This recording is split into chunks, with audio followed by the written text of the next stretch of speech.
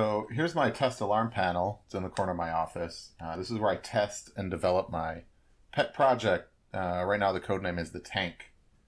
And it's pretty messy, and in order to test zones I have to short it out with a screwdriver. So we're going to clean it up and organize it. We're going to build a little stand to mount the panel and the keypad, sort of a mini wall. And yeah, we're going to build a wall, right?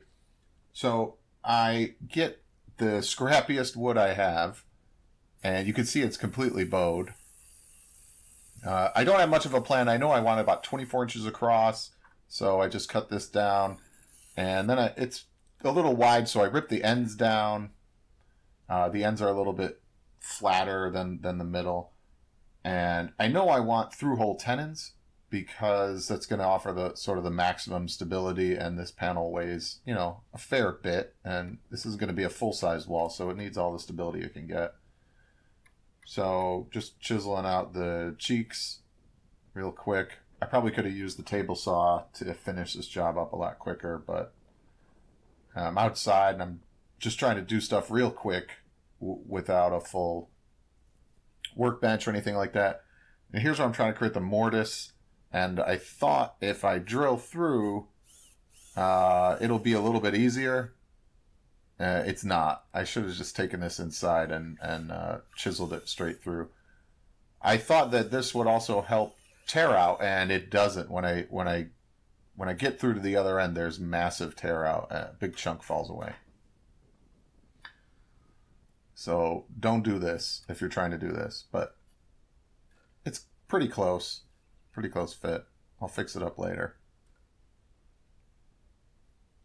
So for the other tenon, I take it down into my workspace with real clamps and stuff like that, and I sort of mark out the size of the original and just go at it.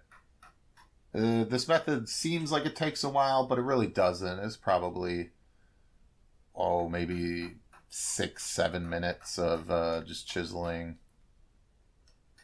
trying to get it right. So I flip it over and start on the other side. And this combination square, the metal thing you can see in the top, is really handy for copying unknown measurements. So I just copied where I started on the front, traced it out into the back, and the holes met up pretty well. I had to tweak the inside so they fit with a file and shave down some of the parts that weren't perfectly square. And I tore out again with the file, so I don't know what's going on. But it fits. Fits pretty well. Yeah, there's the tear out problem. So it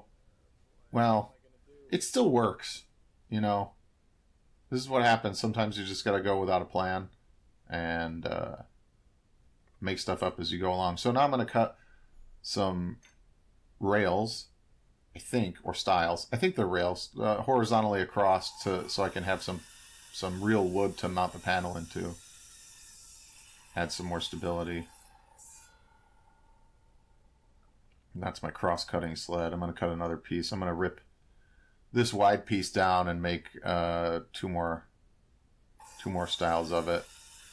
The blade wasn't even tall enough to go through this whole piece because it was so wobbly. It was so warped.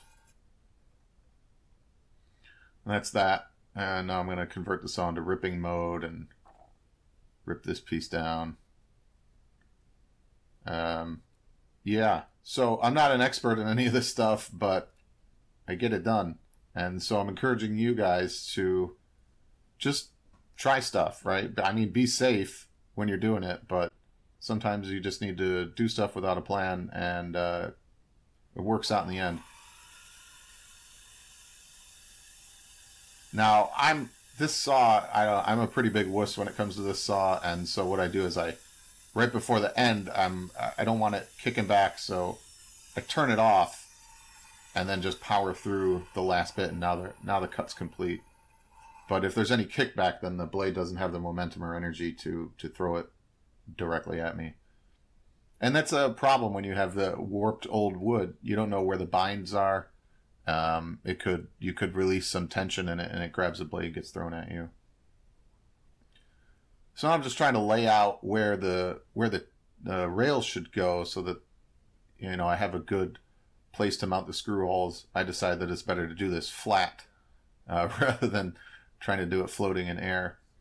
So where do I want them laid out? I don't know. Just putting them down as long as they line up with the screw holes and I have a little bit area on top to run the cables through. So I drill pocket holes in all my rails and just glue and screw. Nothing really exciting about this part.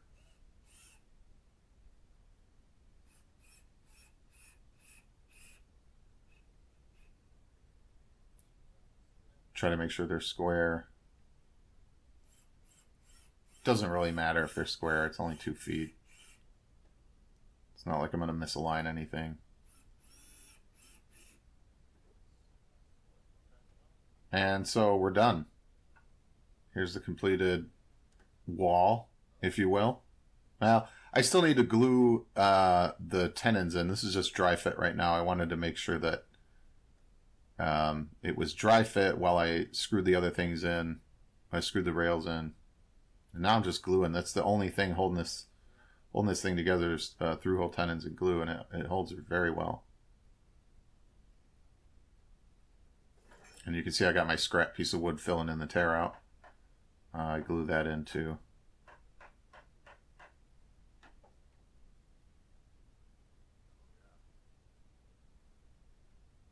And it's not bad.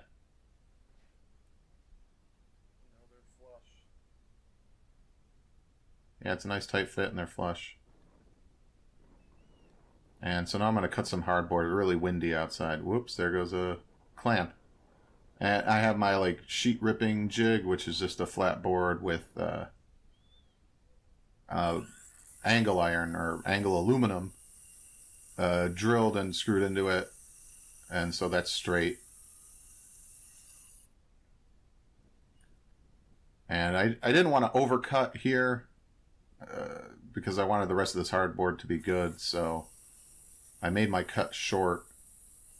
And then I finished them up with hacksaw, but hacksaw wasn't working too well, so I took the blade out and just sort of did the last inch by hand. It's pretty tiring. So now it's time to glue this on the front of the wall.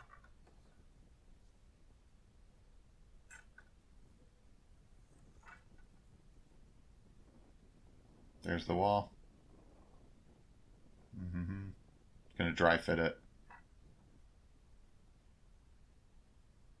And just pour a bunch of glue. I didn't really roll it out. I just made sure to use a lot because that hardboard, the textured back, really soaks up a lot of glue. So I put a lot down there, and when I put the hardboard, I just wiggled it back and forth a little bit.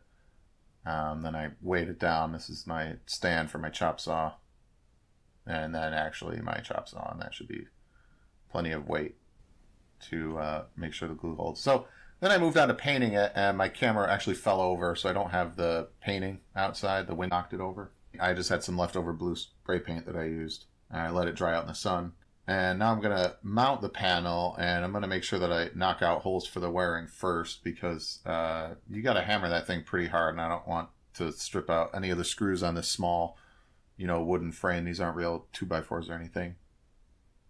Leave enough room at the top for wiring. So screw down the panel, screw down the keypad, and here's where I have my little micro breadboard with the switches.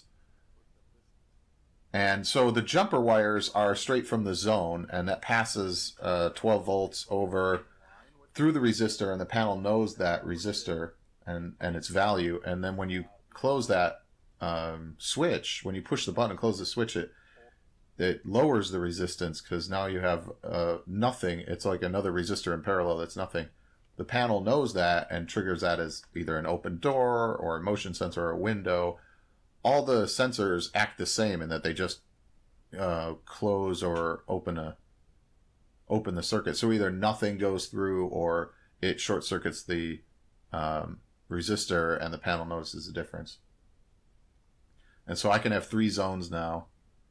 And I'm using the jumper wire just because it's easier to push into the breadboard than even solid core wire, and connecting with my blue beans or dolphins or whatever you want to call them, these crimp connectors. You just use the back of needle nose pliers to crimp them. The back, not the front. And you don't need a special tool or anything like that. And there's the completed system. And I'm going to test it with my 3 zones. I have zone 1, and then I have zone 5 and 6. And you can see here it says it's ready. That means all the doors and windows are closed. There's no motion. And if you put it, if I push one of the buttons, hey, zone 1's faulted, zone 5 and 6 are faulted. So everything's working with that. And now I'm going to set up my project, the trouble alarm notification connector. And it's a Arduino and a Raspberry Pi and a Pi Zero and a power source. So the Arduino takes the keypad signal, so you wire it up just like a keypad, and it's got these 12-volt step down things, so that steps it down to 3.3 volts. The power is a DC-DC converter, but it also has a full bridge rectifier with the diode, so you can hook it up to the AC wall wart. And it's just up to you if you want it to work on the battery backup or not. So if the power ever goes out, do you want the Raspberry Pi pulling from your battery, which, you know, it'll still work, but it'll drain your battery more, or do you just want it running straight off the wall plug? Up to you, depending on how you want to wire it in. And then you know, after you set it up and connect to your Wi-Fi, you got this internet-enabled keypad, and you can see me working with it. And I can arm and disarm, and I think I set the chime and all that stuff. So, you know, there's a link in the description if you want to make your own or buy one or anything like that. It's got a full keypad too, a full virtual keypad, so you can do any of the commands that you would do on a normal keypad. Chime, bypass, instant, all that stuff. And then it has the quick arm and disarm on the front.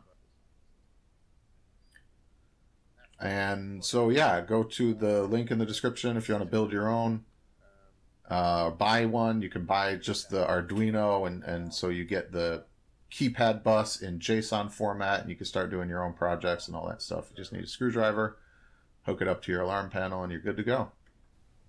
I hope you have a great day. Get out there and hack on something.